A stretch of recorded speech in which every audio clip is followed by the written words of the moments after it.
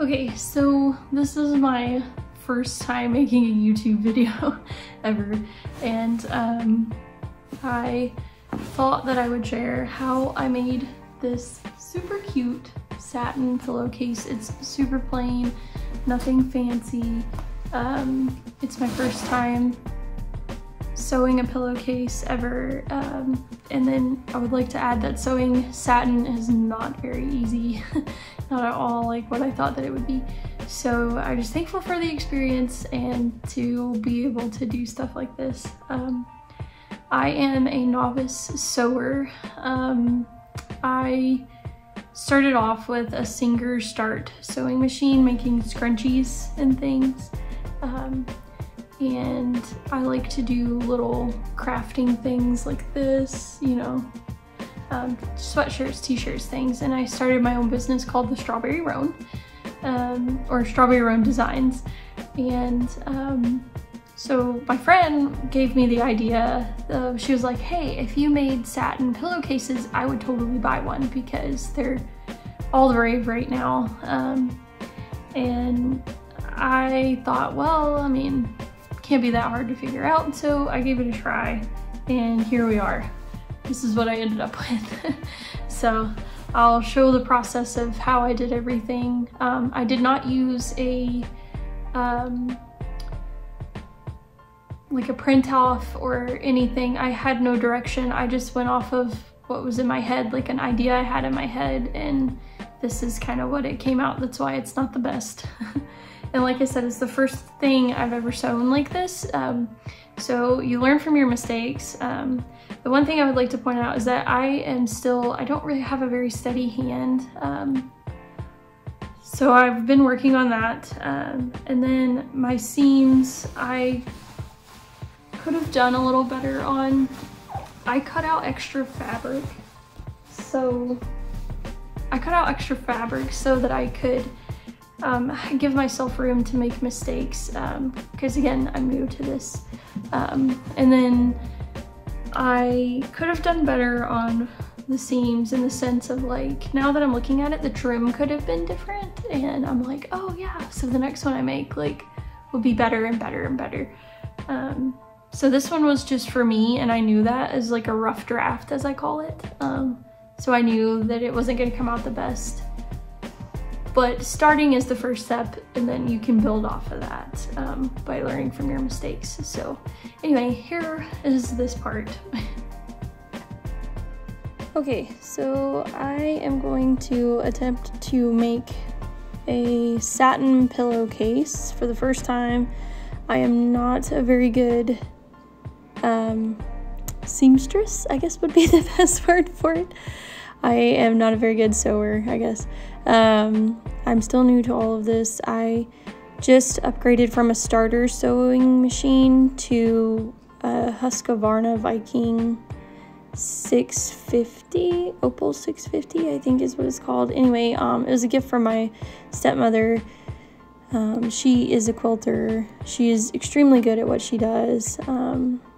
So most of everything that I've learned from her, or just trying to do it on my own, which is kind of what I'm doing here. I don't have any kind of like pattern. I didn't watch a YouTube video and try to figure it out. Like, I'm just doing it on my own. So here I'm just marking my measurements. I believe I did this one a 30 by 20 because I wanted to give myself a little extra room to make mistakes. I knew I was going to make mistakes.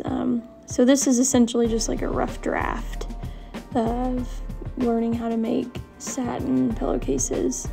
Like I said, I am not a professional. This is gonna look horrible, I'm sure. So again, here I'm just marking my measurements, and then I'm gonna take this cute little rotary cutter I got from Walmart. My husband bought me that. He picked it out. He thought it was cute. It's got paisleys on it, and my niece's name is Paisley, so he knows I love it. I love that little design. So anyway, I'm gonna speed this up, and you can kind of see you can kind of guess the process that I did. I can already see myself cutting this knot straight, and that bothers me now. Anyway, I'm gonna speed this up a little bit and get to the next part.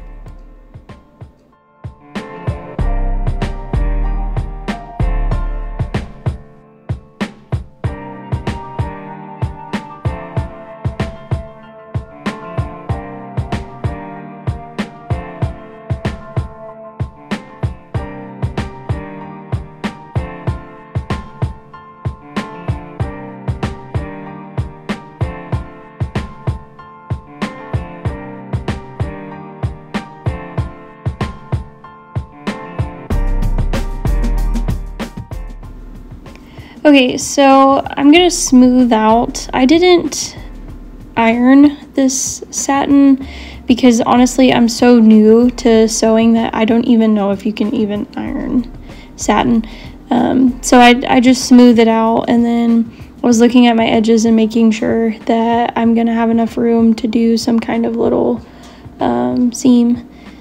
But so I'm gonna just cut it in half straight down the middle where it was already folded, and kind of well, not kind of, I'm gonna make 2 different pieces so that I can sew them together, if that makes sense at all. So that's what I'm doing here. I'm just cutting it in half.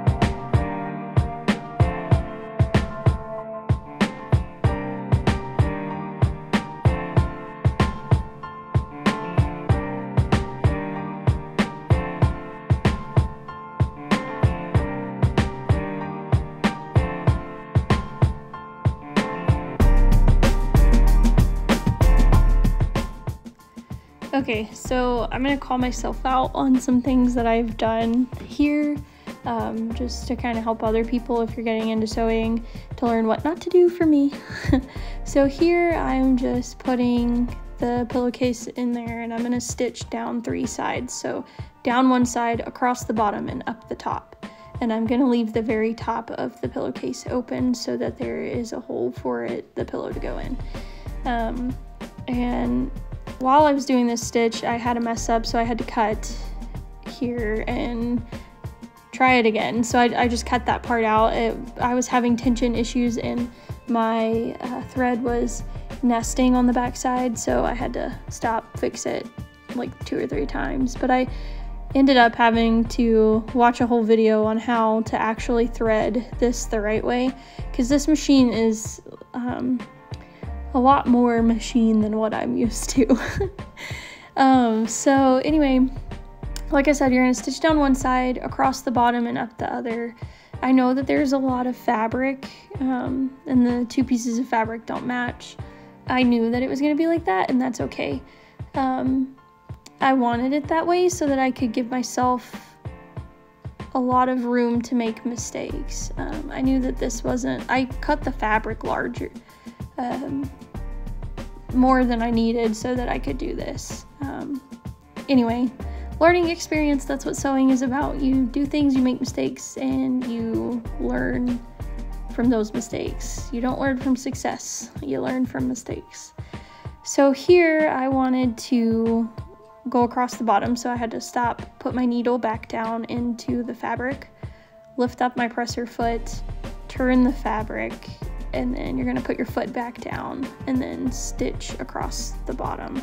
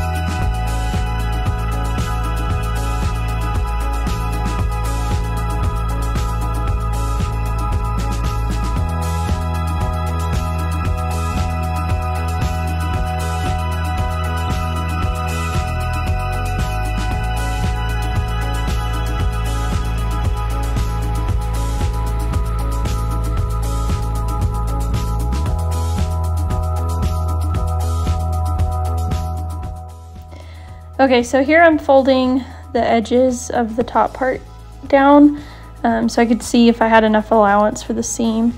And then here, I cut part of this out because I forgot to hit the record button, so I do apologize for that.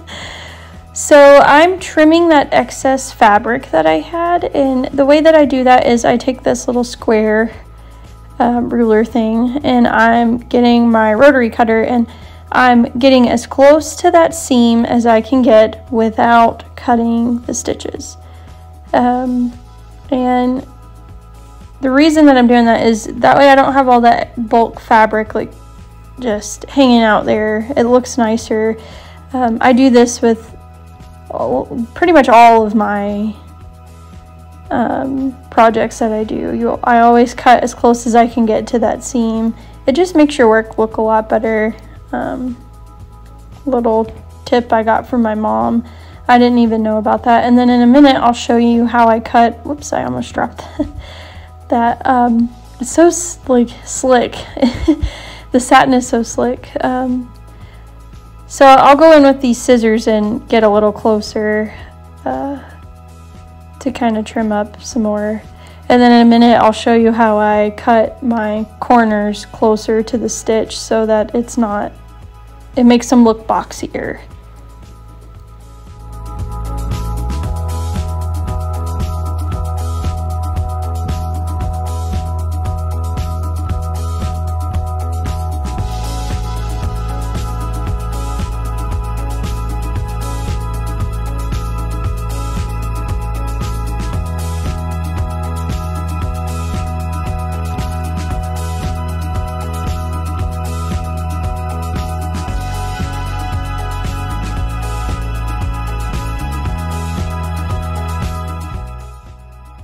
Okay, so here I'm going to show you how I cut that boxier corner. So I'll pull the satin up and you can see I'm pointing it right there. I'm just going to cut a diagonal right along that corner. You're basically just cutting that tip off. And then when you fold out your project, whatever you're sewing, you should do this with everything. It makes those corners just nice and neat, and it's not a bunch of bulk fabric like wadded up underneath there. It's really nice. So, and then here I'm just lining up my edges to make sure that they are pretty symmetrical, because I had so much extra in the beginning. I didn't cut them exactly the same, and that's okay. I wanted it that way. So there I was just lining that up, and then here I'm lining up where the seam for the top of the pillowcase is gonna be. And again, I am not a professional, so I'm making mistakes as I go.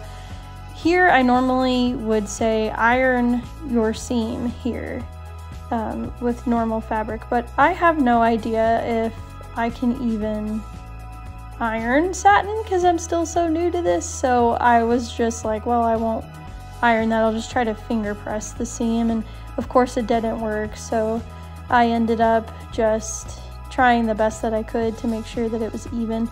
And looking back on it now, what I should have done was took my rotary cutter and made sure that those two pieces of fabric were symmetrical and cut symmetrical. Because on one I had more like bulk, I had more fabric on one side than I did the other, so it ended up not being a straight seam. But again, you live and you learn. And this is a rough draft. It's my pillowcase. It's not like I'm gonna sell this one, so that's a good thing.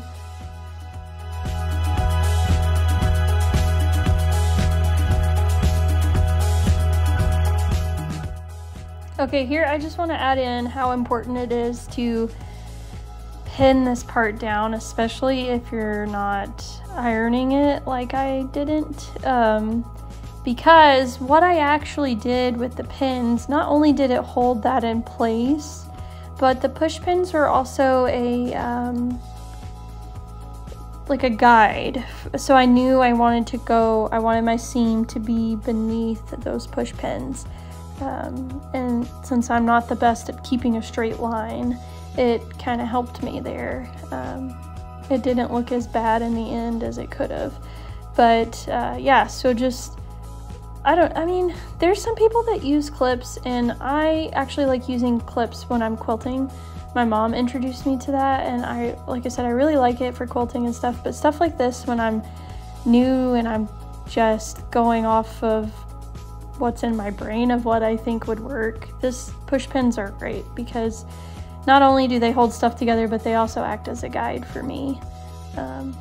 With my ADHD, it's hard for me to stay in a straight line and not like, because my brain wanders off so much. So the push pins, you know, when I see them, I'm like, oh, right, you know, gotta stay on this line. So, and that's all I'm doing here. Again, I'm just gonna like finger press that seam down. And then I'll put the push pins in place.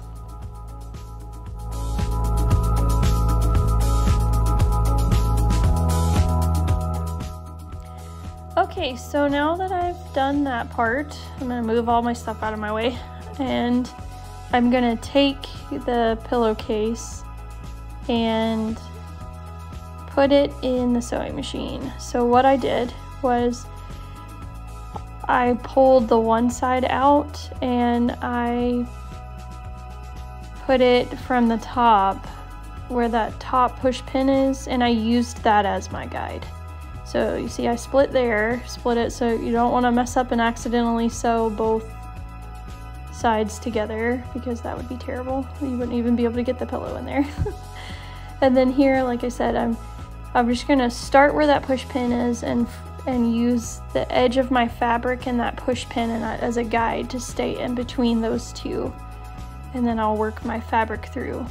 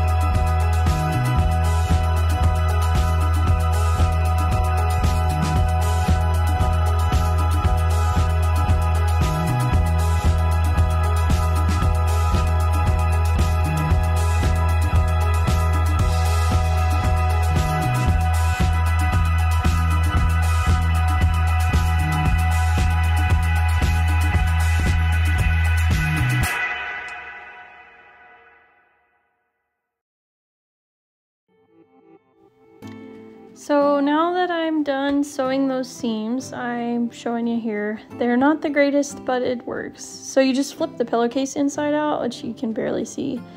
And then I'm gonna take my scissors and cut my excess